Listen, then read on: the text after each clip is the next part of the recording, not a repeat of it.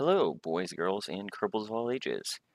So this is going to be a small update of my helicopter best way to power your helicopter video. So for those who of you have seen the part 2 of best way to power your propeller plane, I did a propeller configuration similar to what I did with this. But when I was doing that, I figured out a way to properly do coaxial rotors. So what your propellers in that case. So what you actually do for those who have not seen the video, you pretty much take a service bay and then you put one motor inside the service bay, kind of sticking out. I know part clipping. Don't get mad at me. If you don't want to do that, don't do it the old inefficient way. And then do a traditional standard rotor on top as well.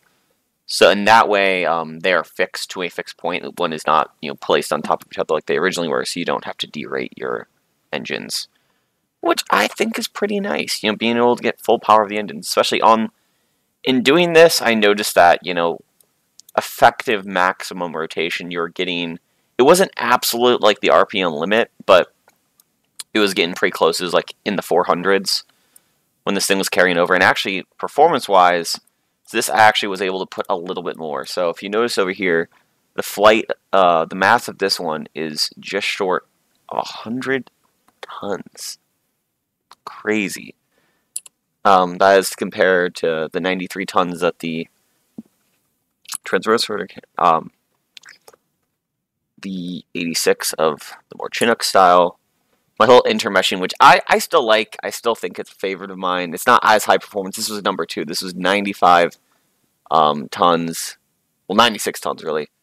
And then this is about that. So it can carry about 4 more tons worth of material in terms of what I did. Now, this very much was under limit, so maybe if I push this up a little bit, maybe I'd be able to pull it out. I don't think I would have been on this one.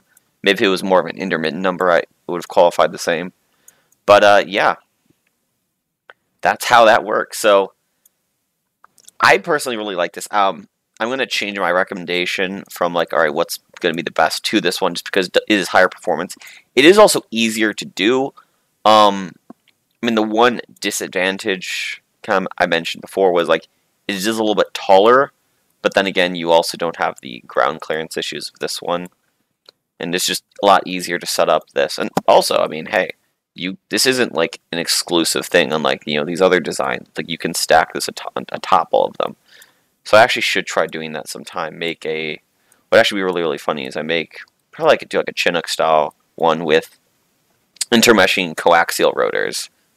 So in total, it'd probably be 8 motors or something like that.